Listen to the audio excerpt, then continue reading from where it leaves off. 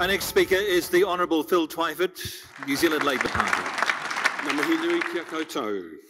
Thank you, Business North Harbour, for bringing us together today. Real people, warm bodies in a real room. It's a pleasure to be with you here and not on Zoom. I want to acknowledge my parliamentary colleagues, Deputy Prime Minister, Chloe, David and Paul. Here's my message for you today. Jacinda Ardern has led a strong and stable government for the last 3 years.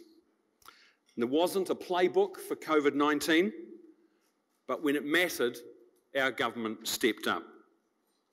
The public health response of our government to COVID has been internationally recognised as among the best.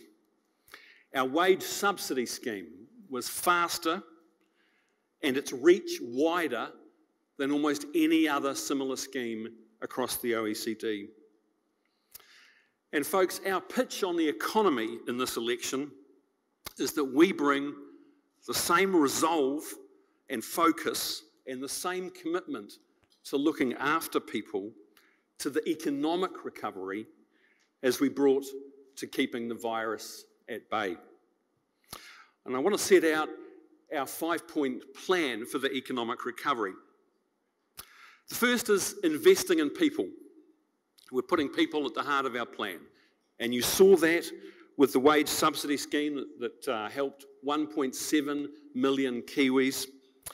We protected around 3,000 tourism jobs.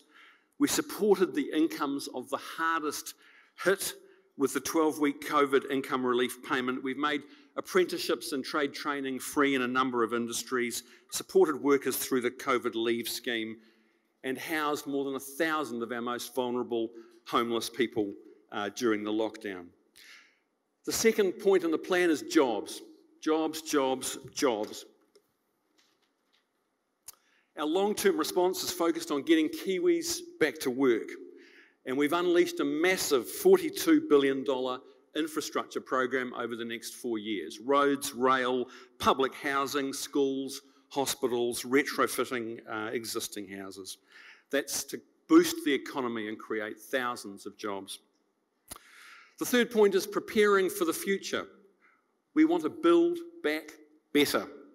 We've set a goal for 100% renewable electricity generation and are investigating new clean energy opportunities like the Lake Onslow pump hydro storage. Fourth, supporting small businesses, entrepreneurs and wealth creators. SMEs are at the heart of our economy.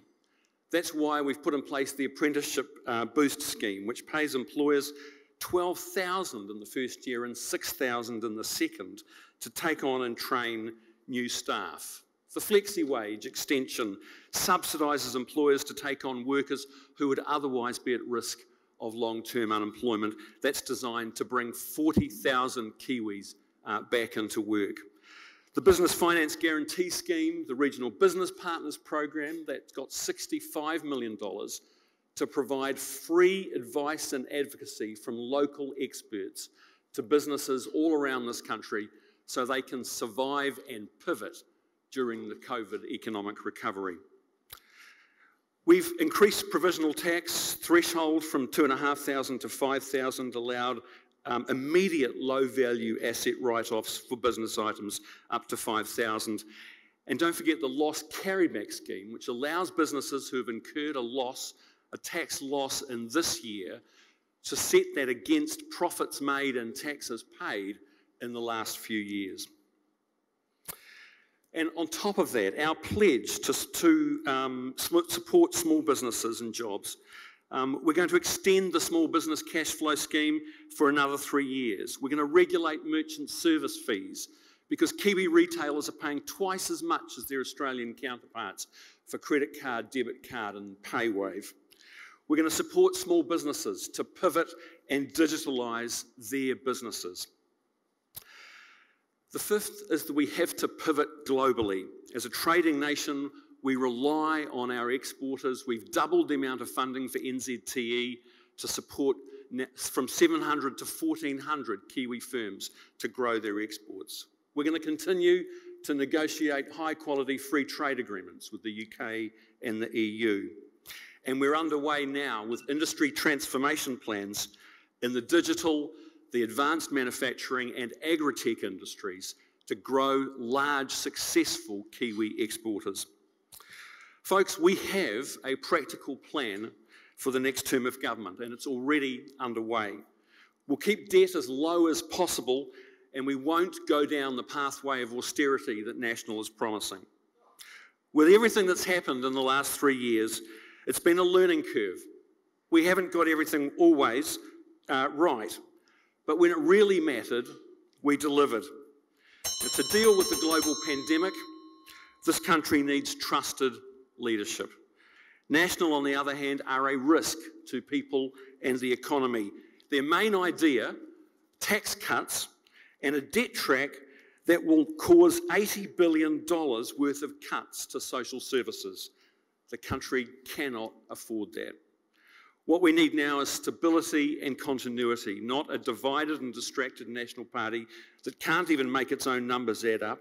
They've had 3 leaders this year, and every day a new era emerges in Paul's fiscal plan.